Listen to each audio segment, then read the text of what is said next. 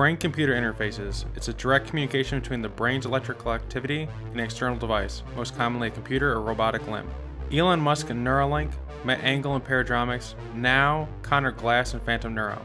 There are many different approaches. Now let's hear from Connor why Phantom Neuro is going to be the future in this space. Harnessing muscle in the way that we're doing it in order to control these robotic technologies will be the most natural way to do it. We control our limbs with muscle, so it makes sense and is the most naturalistic way to control robotic appendages is also through muscle. I think it'll be the best way to control these technologies, the safest way to control these technologies, and the most desirable way to control these technologies. Connor spun Phantom Neuro out of Johns Hopkins and is the perfect guest to talk about what he is building as well as the future of BCI technology. There are timestamps and show notes below. If you like this type of content, please subscribe and comment. Let's stay curious and learn about Connor Glass in this episode of the Learning with Lowell show. For people who are not familiar with what you're building, roughly what is it? Like, can you describe it to us? Yeah, so it's hard because it's not extremely straightforward, but we're creating a muscle machine interface. So a lot of people have heard brain machine interfaces. Neuralink is obviously the most prominent, just simply because of Elon.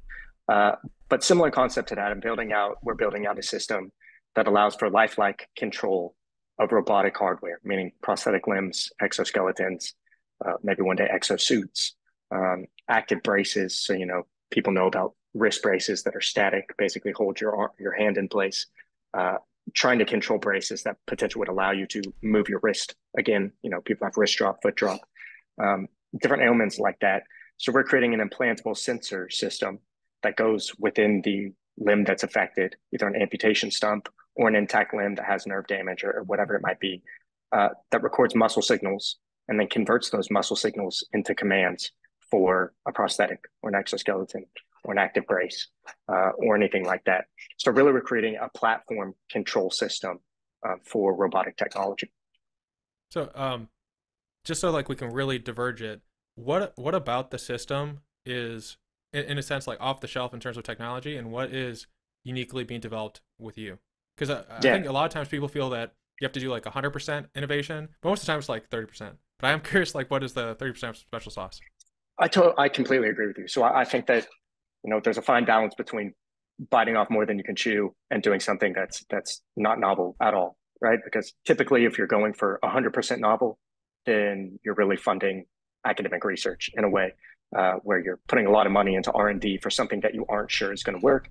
And that's a risky thing to do unless you have just a bunch of capital available to you and the stomach to be able to do that.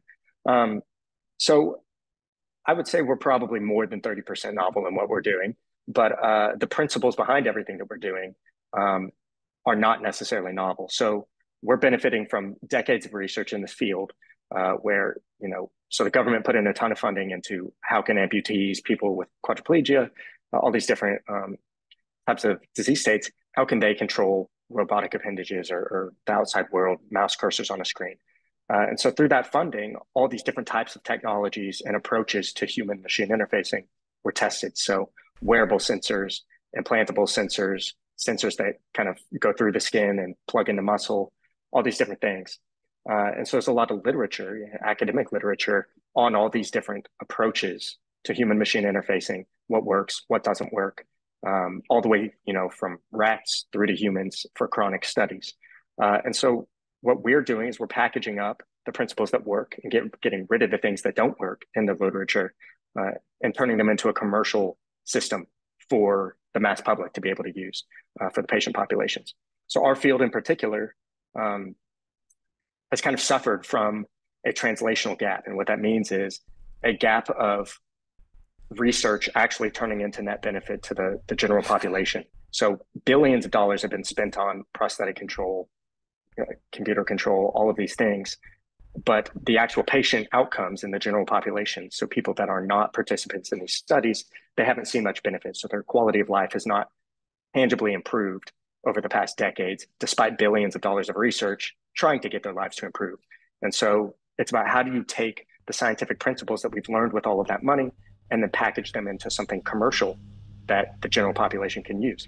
And the way to do that is to harness things that we already know work, but package them together in a novel way. So the powering mechanisms, for example, inductive powering and recharging, something that your cell phone uses when you put it on a mat to charge wirelessly, that kind of technology.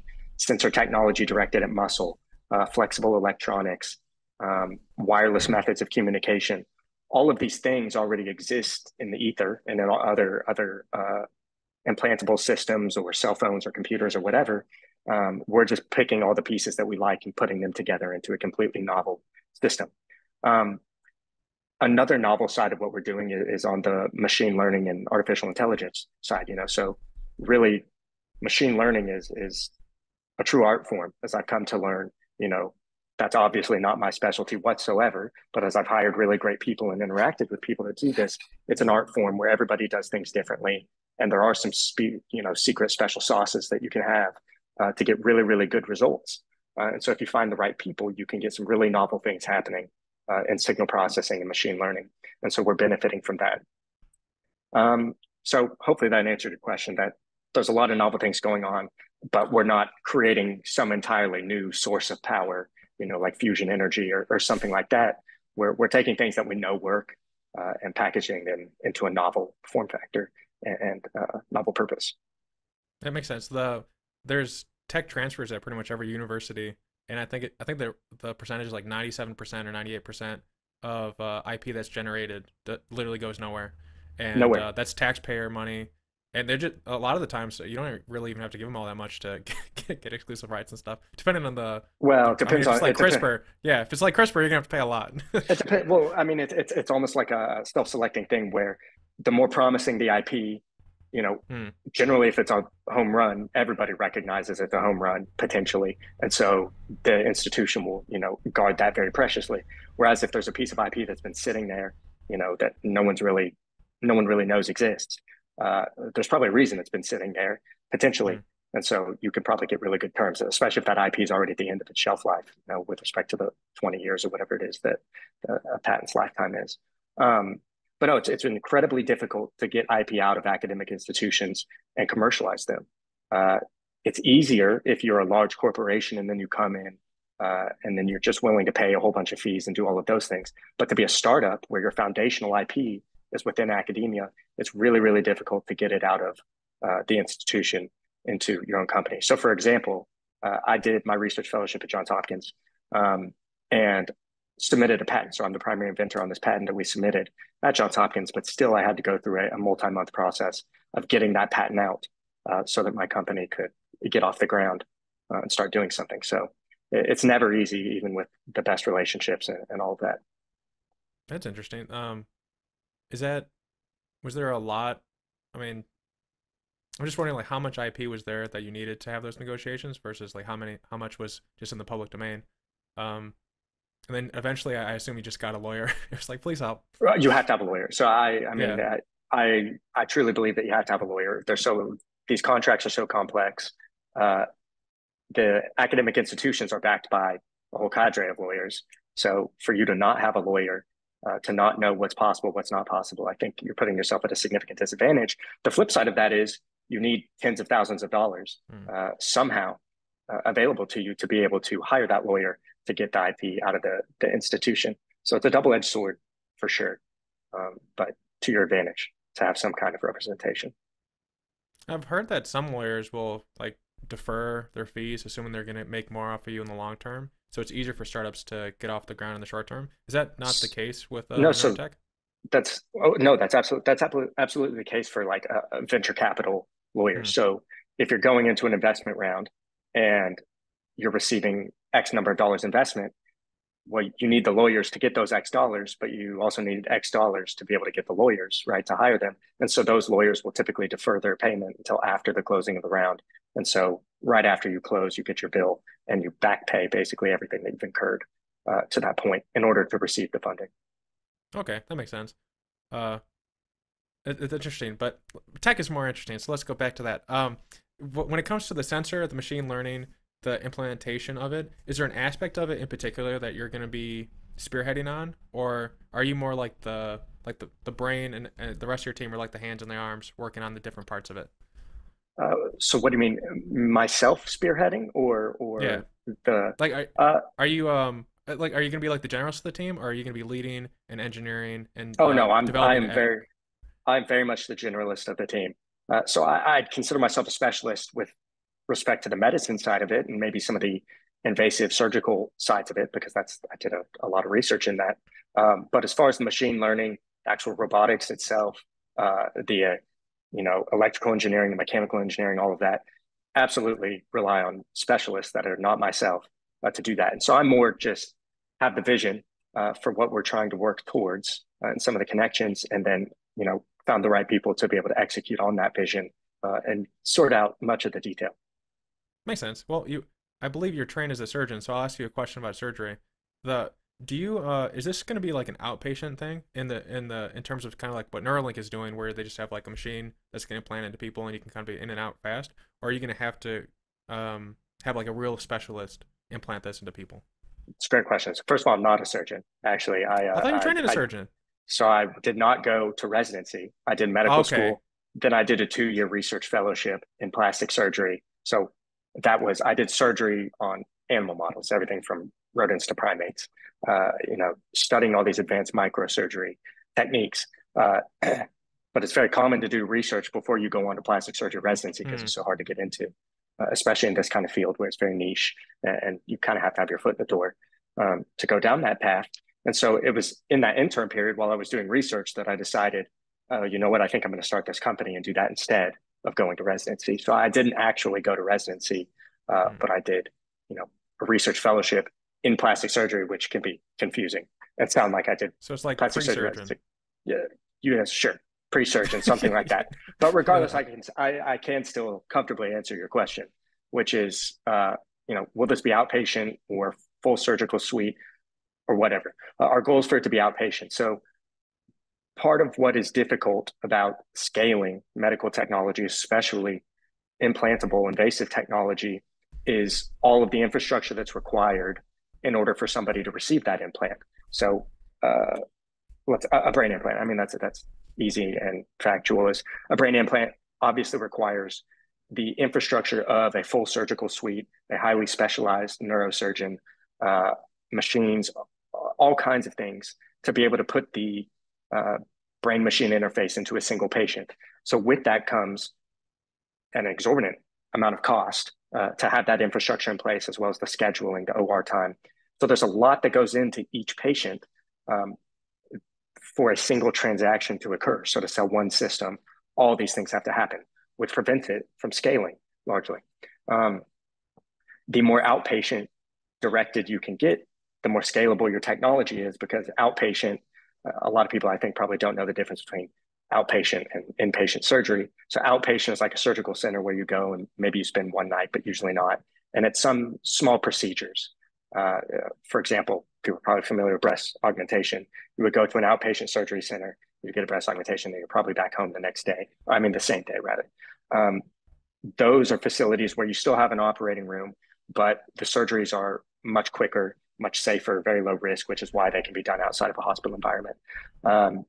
And so that's what we are gearing towards, is being able to implant this in an outpatient setting and being able to have a surgeon that is not specially trained in, limb surgery, specifically for microsurgery or neuromuscular surgery. So just a general surgeon to be able to implant something like this, and maybe one day even on into someone who's not a surgeon, but someone like a dermatologist or ER physician or all these other physicians that aren't necessarily classified as surgeons, but they still have invasive training to be able to do procedures in line with this. So we're talking about putting an implant in the limbs, which is far safer than putting an implant in the brain and the spinal cord around a nerve. There are a lot of things that can go wrong when you start messing around with the nervous system, everything from nerves to the brain. You can cause additional injury on top of whatever injury has already occurred because of the risk of messing with those tissues. For the nerves, what you really worry about is, let's say a setting of an upper limb amputation. You still have nerves, your big nerves that are in your amputation stump. And so you would think, well, those nerves aren't serving any purpose now. Let's just go and plug into those and extract signals and do whatever we got to do. But the problem is, and this is what I did a lot of my research fellowship in, that nerves cause a lot of pain. And so nerves, after they've been cut, cause a lot of issues. Phantom limb pain is one of the major ones that most people are very familiar with. But there's all these other types of pain that occur in these patient populations. And so when you go in and you mess with nerves even further, so let's say it's healed kind of, then you go in and you stick some electrodes into that nerve. Well, then you run the risk of causing additional injury to that nerve and additional nerve pain. And so nerves really don't like to be touched. And so you try to avoid that at all costs. So we are targeting at Phantom Neuro, we're targeting muscle. So muscle is a very resilient tissue. Everyone probably knows somebody who's had a major muscle tear or a partial muscle tear. You know, they rest and then rehab, and then they're back to doing whatever they were doing before. Muscle has a very high regenerative capability, but also it's very hard to cause any additional injury. So in the setting of amputation and an amputation stump, those muscles that used to control your hand, if we're talking about upper limb amputation, those muscles in your forearm that used to control your hand are still there. But now there's no hand to control. So presumably they have no mechanical function, but they are there and you're still able to control them as if your hand is still there. So you think about closing your fist, and the muscles in your forearm that used to close your fist, they'll contract and generate electrical activity. So that's how we're able to do what we are doing is you detect that electrical activity. And when you see that and the patient tells you, I'm trying to close my fist, you correlate that signal that you see that's repeatable to closing of the fist of the prosthetic. And then you scale that up to pointing your finger, closing your fingers together, turning your wrist, all of those fun things. And so our approach to creating an implant that goes under the skin and fat kind of in the amputation stump or limb that rests on top of muscle, that's a very safe approach to human machine interfacing. You're not touching any tissues that have really any capacity to become further injured to the deficit of the person that's receiving this implant.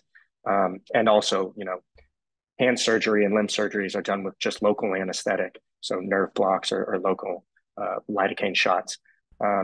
Things like that are done in an outpatient setting all the time currently.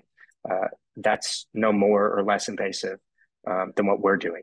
So it's very reasonable to assume that we can do this outpatient without general anesthesia and just local anesthesia, meaning nerve blocks or lidocaine, to be able to receive this implant. So you're in and out the door same day with 1 or 2 incisions, and you know, then you let it heal up, and then you receive your prosthetic and sync up, and you're ready to go. That makes sense. Well, one of the downsides of trying to implant something in the brain is like you have to go into the brain because the skull absorbs a lot of the signals, which is why I've always felt like sometimes like wearables aren't the best when it comes to like brain sensors. But when it comes to muscles, is there anything that's preventing you? Like, is it possible to not be an implant and still have the same fidelity of signal?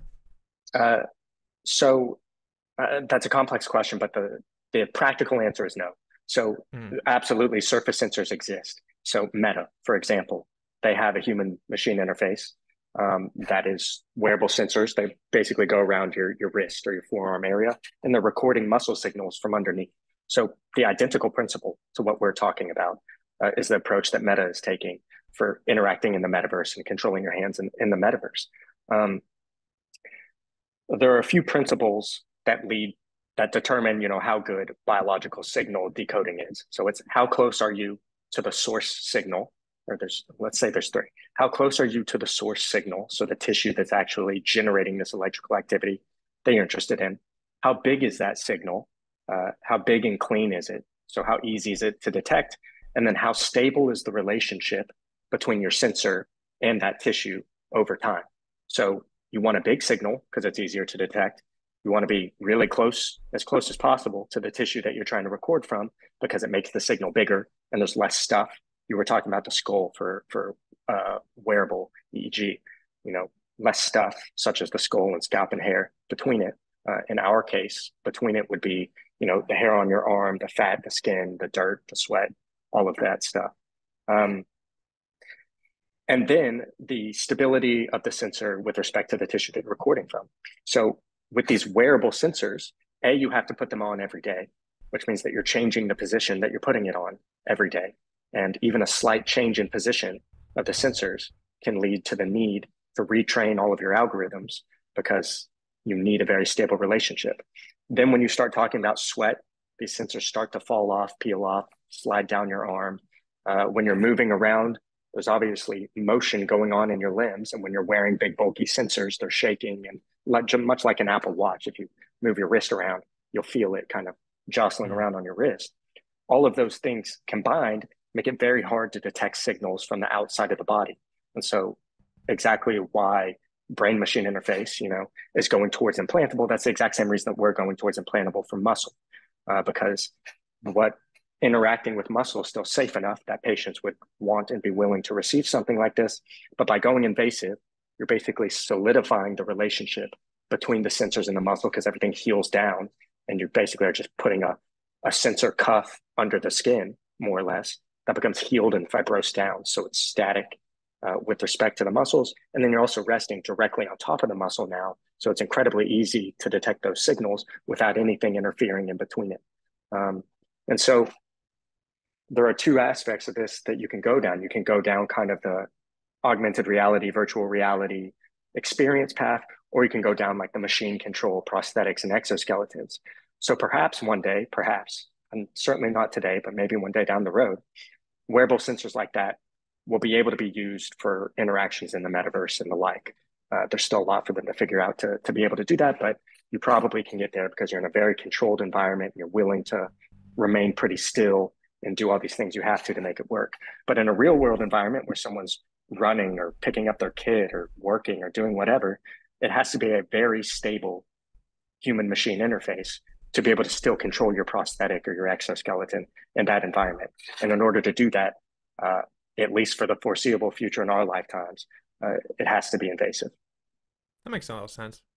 I'm glad I asked that question because it was I was looking online and a lot of people were wondering the dichotomy between like the meta type thing and implantable. Mm-hmm. So I can definitely see why you'd want to be implantable now.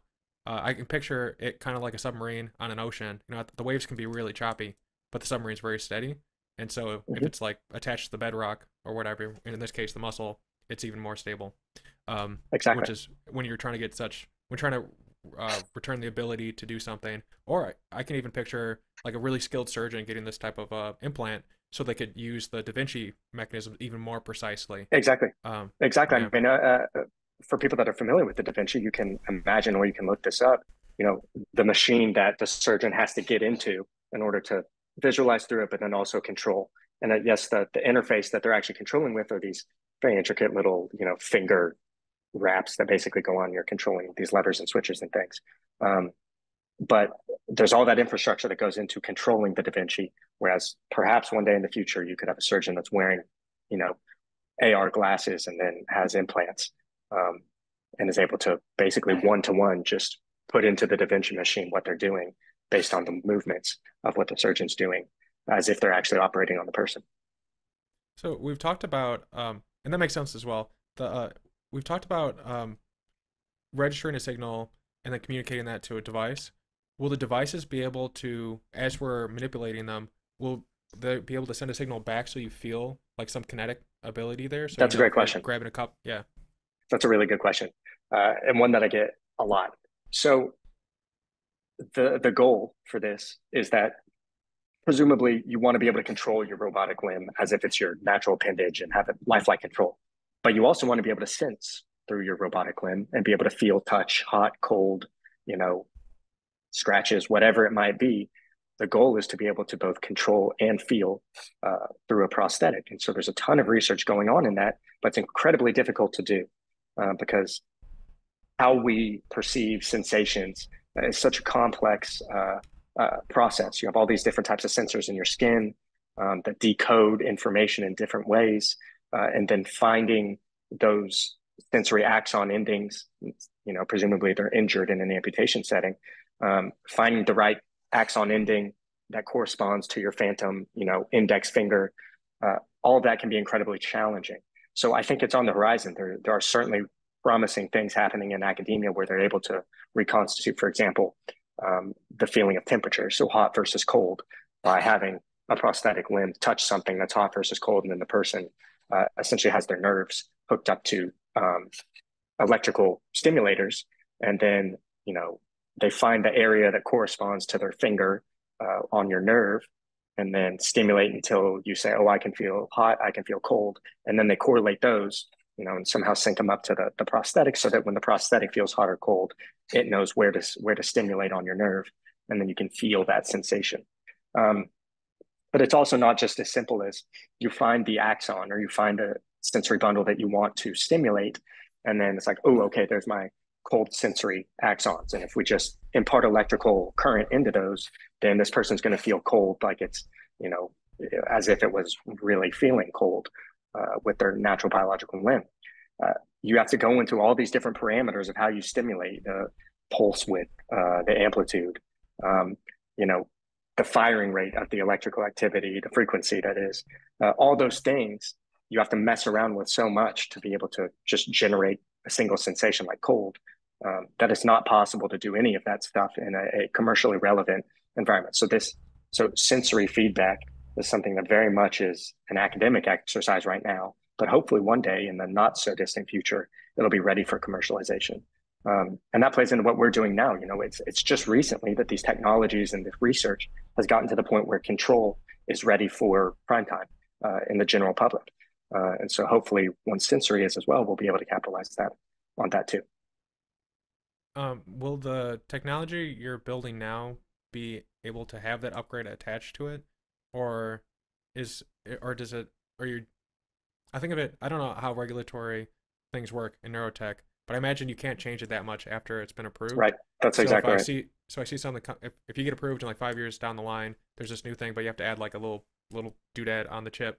Like I imagine that's a huge sequence, but then you can't build for that potential now with your limited resources. Right. So you're absolutely right that with the FDA, you know, you can't just go make changes to your system all willy-nilly. You have to be very methodical about how you do it and go through all the proper processes and approvals to be able to do that.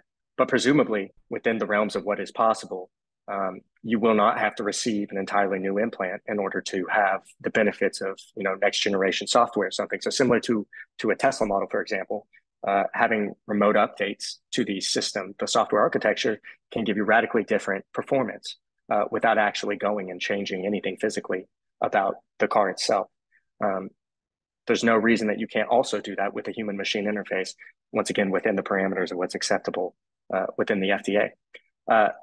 But on a more extreme sense, you know, technology is rapidly improving. And for example, methods of recharging and powering a system could change. So 10 years from now, there may be some radically new and better way to power and charge implantable medical devices. And we would want the ability to incorporate that into our system.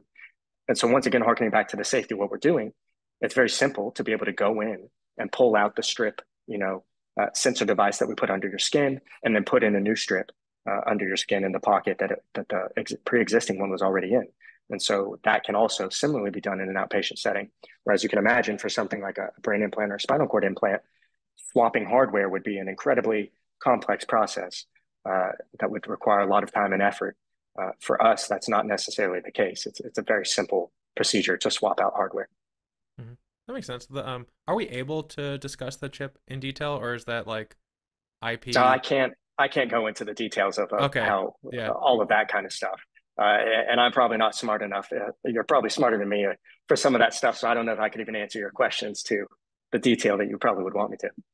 That's fair. All right. Well, actually, the previous thing you said transitions to a topic I wanted to bring up, which is that does sound like an advantage in terms of the brain-computer interface, the traditional ones that people are thinking about with Neuralink Paradromics, and the fact that you can easily update it. Though I think Neuralinks is being designed so you can like switch out the hockey puck. But I was curious, how do you see this type of technology stacking up against a more invasive technology that can more deeply integrate with neurons? Like, how do you see, let's say like 10 years from now, when you have like a perfected Neuralink, perfected Paradromics that can really reconnect things and have like, I imagine similar functionality in terms of connecting it to like machines and whatnot. Like, how does what you're building stay competitive when you have like these more like comprehensive systems? I think that's a great question. Yeah. That's definitely a great question. So I would argue that in 10 years, things like that will not be massively adopted by people other than individuals with extreme injuries, quadriplegia, paraplegia, you know, Parkinson's, kind of a lot of the use cases that people are already talking about. So I personally fall into the camp of what we're doing is incredibly directed towards patients, not towards the sci-fi necessarily. It's grounded in reality. And, you know, we are trying to help amputees better control their prosthetics. We are trying to help elderly people walk better through the use of assistive exoskeletons. We very much have medical needs. We are not creating a system that somebody can go control their hands in the metaverse, or, you know, go out and fly a drone or whatever it might be. That's not really what we're about. And so the risk profile of what people are willing to receive in order to do the things that we're talking about, it differs depending on what the injury is. So what I mean by that is an individual that's quadriplegic is willing to receive a brain implant because they currently have zero function and no ability to take care of themselves and complete dependence on other people. So they're willing to go to the extreme length of receiving a brain implant with the hope that they can control a cursor on a screen, communicate, whatever it might be. And upper limb amputee, on the other hand, is still able to have a decent amount of function, you know, and be somewhat self-sufficient, especially if they're unilateral, so only missing one limb. And they generally are not, there have been studies that show this, population studies of preference. They're generally not willing to receive a brain implant to have better control of their prosthetic because the risks do not outweigh the potential benefits. And so I believe for our lifetime that harnessing muscle, the way that we're doing it, in order to control these robotic technologies will be the most natural way to do it. We control our limbs with muscle, so it makes sense and is the most naturalistic way to control robotic appendages is also through muscle. I think it'll be the best way to control these technologies, the safest way to control these technologies, and the most desirable way to control these technologies for the demographics that we're going after. So we are not going after individuals with quadriplegia or you know, Parkinson's or any of that, generally strokes. You know, we're very targeted in the people that we're going after, and these people don't want a brain implant in order to improve their lives. I certainly won't be signing up to receive a voluntary brain implant anytime soon. And, you know, I think it's important that for this field that people don't get carried away about the science fiction side of it, and that, you know, the reality on the ground of where things are at and not over promising where this could be in 10 years is something that's important, because you create false expectations for patients, right? So if you're out there and you're saying, everybody's going to have these incredible robotic arms 10 years from now, and if whether you're quadriplegic or just an amputee, you know, you're going to have your limbs back and you're going to be able to do everything you want. That's just simply not the case, and you're creating false expectations for these patient populations. And so if someone receives that injury and then they see the reality of the situation, that it's nothing like that, then they actually have worse outcomes because of that, because they had these false expectations. And if you remember at the beginning of this talk, when I talked about how the government had put in billions of dollars into this over about 2 decades, yet patient outcomes haven't changed really at all over those 2 decades. Clearly, it's not as simple as you put money into this new crazy novel thing and then all of a sudden the world's absolutely changed by it. It is a very slow, progressive process. And I think people need to recognize that, especially in this novel field. You know, there's really nothing out there in neuroscience yet that's in everyday use for people. So I think it's things will be much slower than perhaps some people would want you to believe that it will be. Was the limiting factor people like you who are willing to make the steps, gather the IP in a team to build the technology, or was there like a fundamental blocker that was preventing the billions from being applied?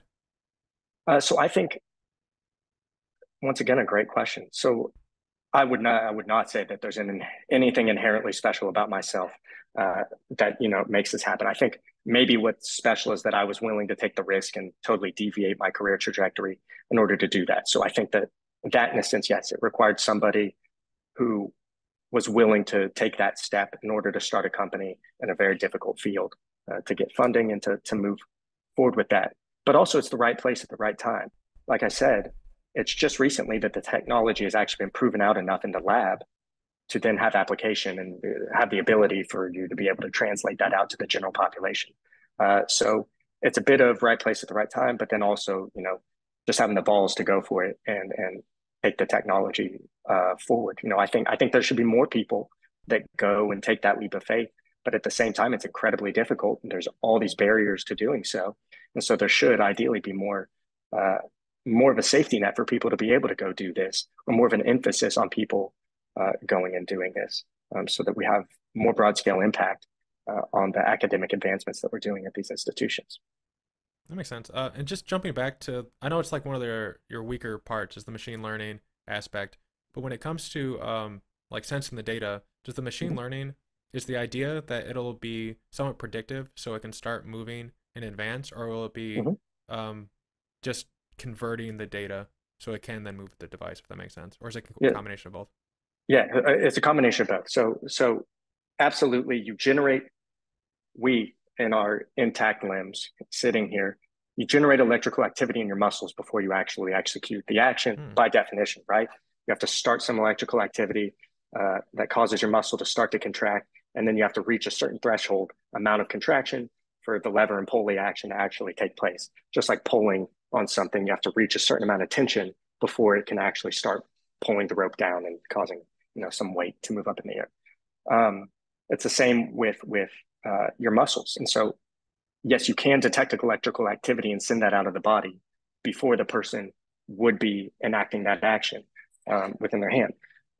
The reason that this is important isn't necessarily just because we're able to predict what somebody's doing before they're actually would be doing it, but it's because there's latency between detecting a signal and then enacting a command in a prosthetic, right? Think about all the steps that have to occur in between thinking about doing or attempting to do an action and actually executing that action prosthetic. You have to detect the signal, send the signal out somewhere, process and decode the signal, generate the command, send that to the prosthetic, and then have the prosthetic actuate your hand.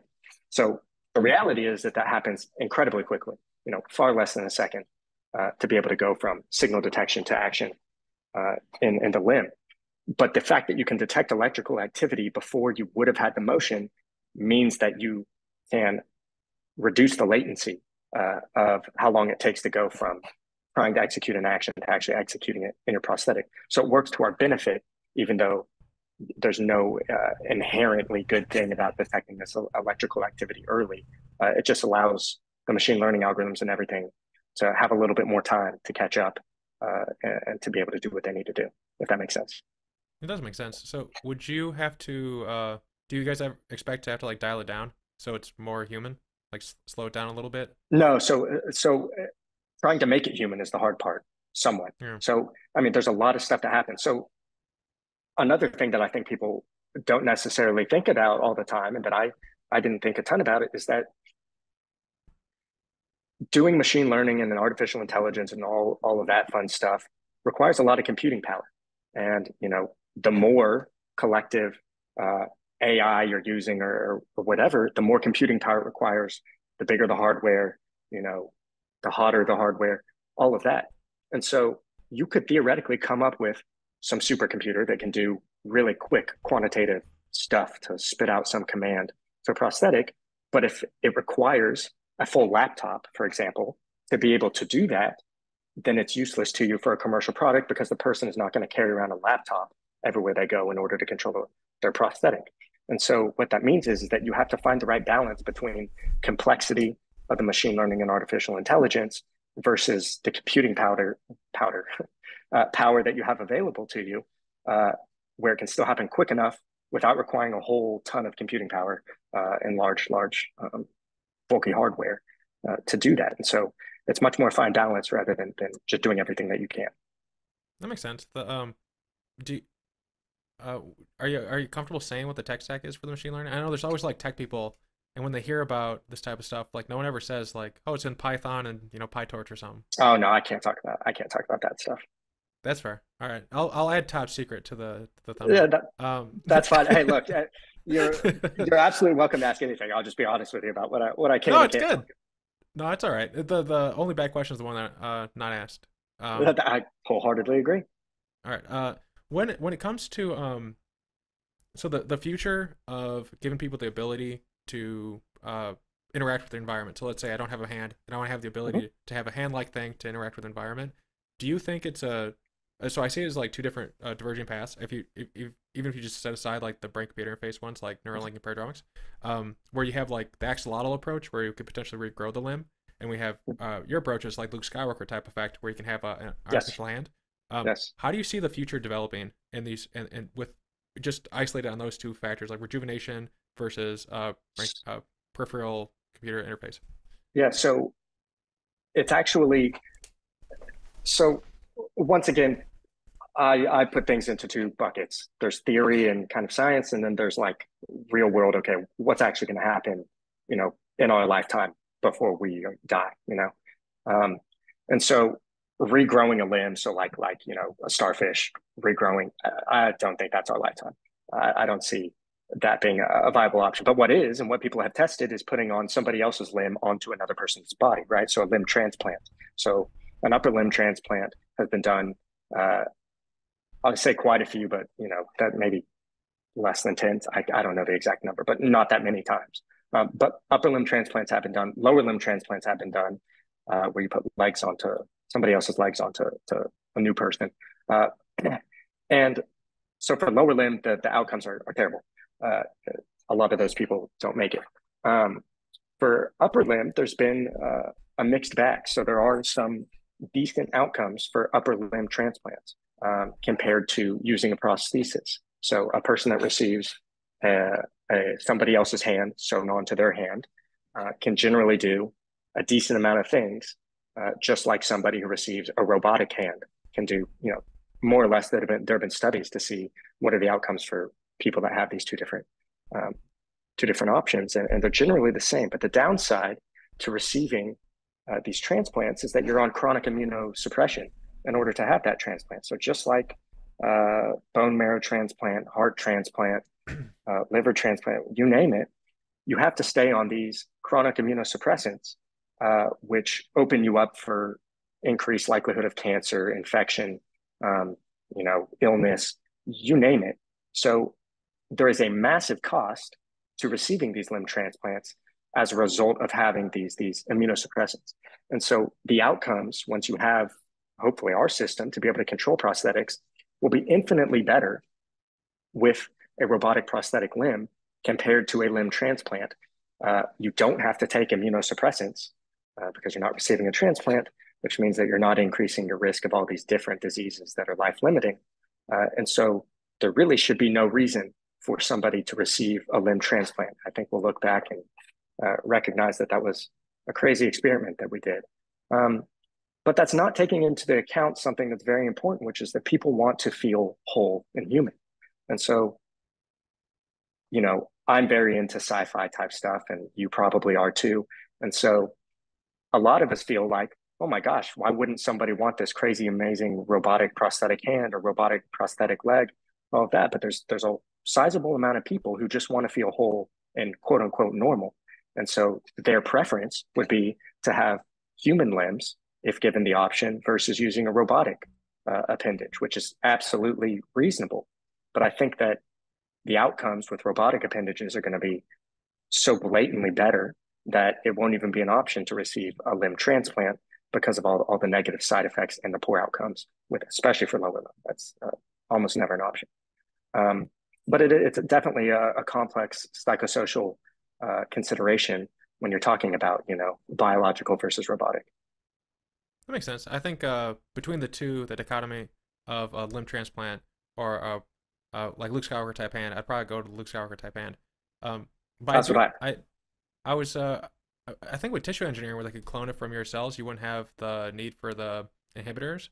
And I think if I remember service, they were getting pretty close to being able to like tissue engineer like a heart. And I think a heart is much more complex than a hand. So then what's preventing in your mind like rejuvenation, just like complete kind of like the axolotl like regrown hand from happening? So I think we've been talking about growing a heart in a petri dish for my entire lifetime. So 30 something years at this point. So once again, theoretically, yes. Can you grow the muscles in a petri dish and then grow the skin and the bone and then put them all together in the exact right way? And then also somehow build into it the lymphatic system, the vasculature, the nervous system. Theoretically, yeah, maybe you can. But I'd have to see a whole lot more research, more advanced than anything that I've seen today, to make me think that we're going to be able to grow a biological limb that's going to function well and then be put onto a human body and not have rejection. It's one of those things that's too good to be true until proven otherwise, I would say. That makes sense, though. I would still hope that within our lifetimes, and I think assuming you're a healthy, about my age guy, you got at least 50 years left. I think the average I hope so. in the Well, the U.S. life expectancy has been going down, unfortunately, the last couple of years, which is not Absolutely. good. But also like apparently the lifespan is also depending on your income level.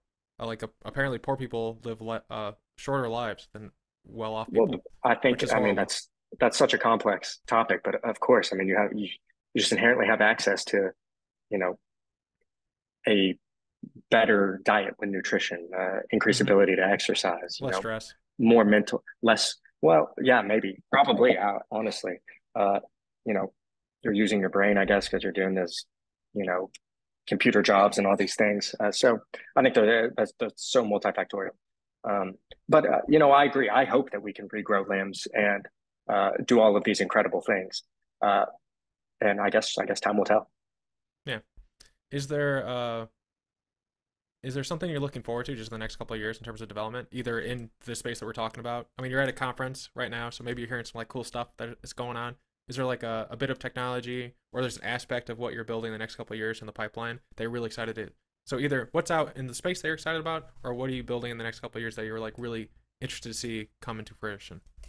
So I think in the next couple of years, we hope to put our stuff into humans. And so I'm incredibly excited to see our technology actually make it out to patients, be implemented for prosthetic control. So I think that's wildly exciting.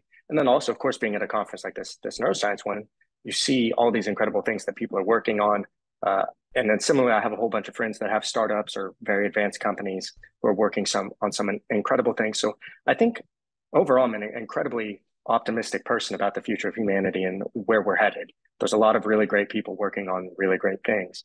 And, look, we're talking about going to space and colonizing the moon and Mars and, what used to be nothing but a dream is now a very, not so distant reality. And so, and that also plays into part of why I'm doing this as well is, what it means to be human and human capabilities will certainly change as we start moving into different environments outside of Earth, right? Our biology is only optimized for this very specific environment, which is Earth, that we exist in. When you start going into low gravity, different types of gravity, for long space travel, there's a lot of stuff about our biology that's no longer compatible.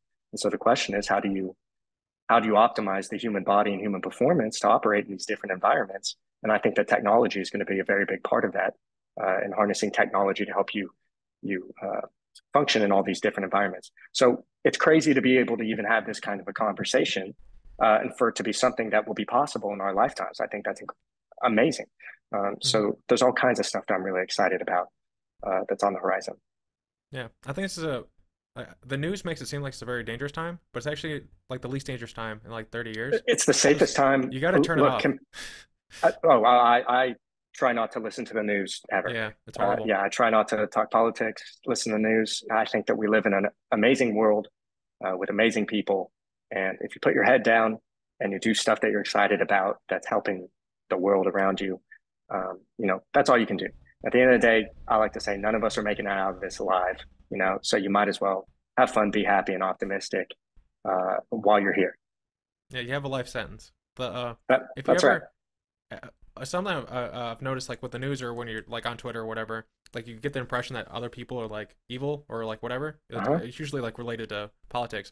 I encourage anyone. I'm from the Midwest, but like just walk down. Like I'm from an area where like literally everyone smiles and says hello to you. I don't know who any of them are. So like I was I in can Austin, Texas. People are doing the same thing. Just get out and say hi to Right. someone. I mean, I'm from Austin, Texas, and people are nice. You go out, everybody is getting along. There is there's nothing like what social media would lead you to believe. Uh, Yeah. I have nothing but positive experiences in my daily life, and I think part of it is, you reap what you sow, and if you put out positive energy into the world, it will come right back at you.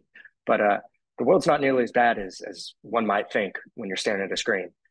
So I encourage people to get out there and actually talk to people.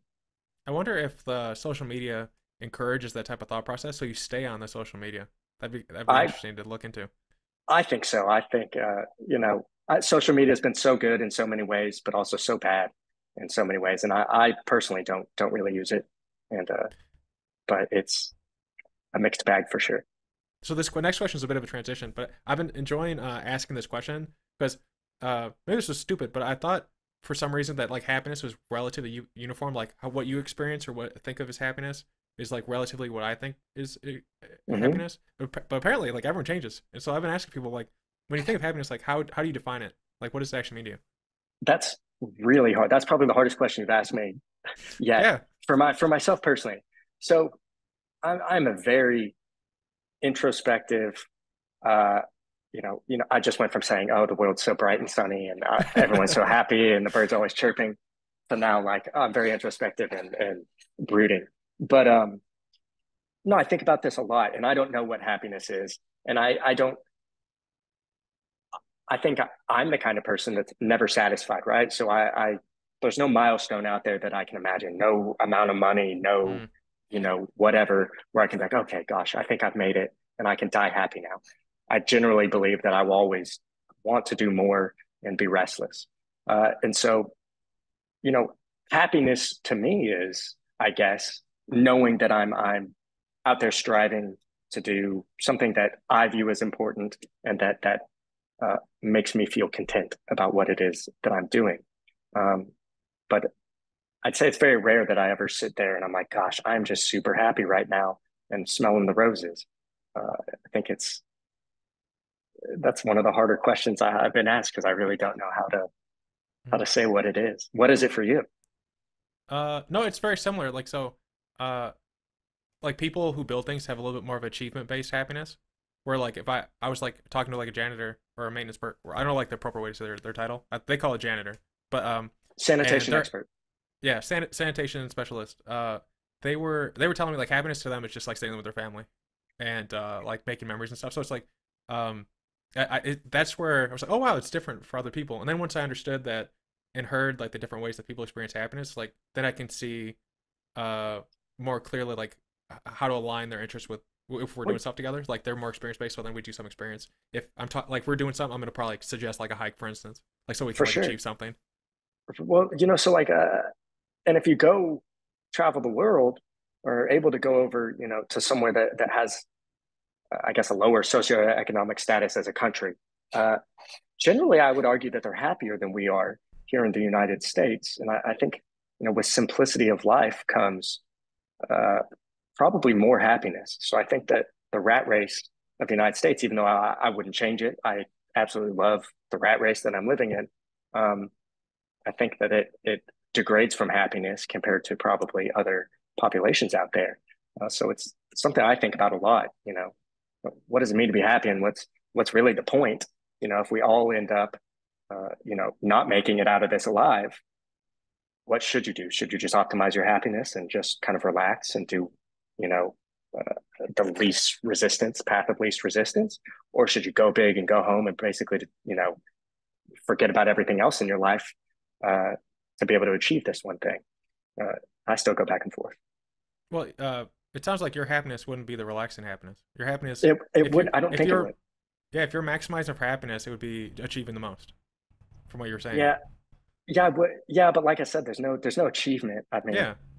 and at the same token, I love to hike, like you just said, and I guess the most peaceful moments in my life have been sitting under a tree in the mountains, staring off into the abyss by myself. Hmm. Yeah, I don't know. That's interesting. Yeah. All right. Then is there a skill right now that you're actively trying to develop and get better at? This isn't, I guess, a very interesting answer, but I would say leadership is probably the Mm. skill. So I wish I had more, a bandwidth or ability to focus to learn a new skill or new language or something like that. But I think that as my team is growing internally, I'm learning how to be a leader with them, for them, and how to draw people in, towards a common goal. And it's difficult as you scale a team and start, moving past one or two people uh, because there's a whole bunch of people that you're trying to align with incentives and everything towards the same common goal. And like we were talking, I think before we started this, it can be difficult to find people that share the same passion and share all that. I've been very fortunate thus far, but leadership is something I do listen to a lot of audiobooks on, and am trying to hone my skills in. Hmm. I think well, the next question is gonna be about books. So I'll start by recommending two to you. I'm looking at one of them. It's called Work Rules. It's about basically how to hire and get people to do their best in a team. And the other one is called Creativity Inc. It's basically how Pixar structured their teams, their management teams, so they could build and make awesome. really great movies. And I think Pixar has never made a bad movie. At least I can't remember it. Not that I'm So aware those of. are two that I recommend. But what are some books or That's audiobooks that you incredible. recommend? Yeah. So I'm currently listening to what is it? The $1 Trillion Coach, I believe. It's about, a coach. The Google guy? Yeah, Eric so he Schmidt? used to is that his name? That he was I think it's the Schmidt. coach? It might be. He passed away. Hmm. I'll send No, it to you after, but the Google guy is alive, so it's not him. no, so it's not him. Let me pull it up here on my phone because it's actually worth it. I know what you're talking Trillion about. I've trillion seen dollar it. coach. Where's the guy's name? I'm not super far into it, so that's it is Eric Schmidt, Jonathan Rosenberg. Bill Campbell is his Hmm. name. Bill Campbell was his name, and so he was a coach. He was a football coach at some university. I can't even remember which one. Anyways, he wasn't a good coach, but his team loved him, and then he somehow found his way into Silicon Valley, being a leadership coach or an executive coach for basically all the top executives, like Steve Jobs, and kind of the principles of team building and stuff that he had and held dear.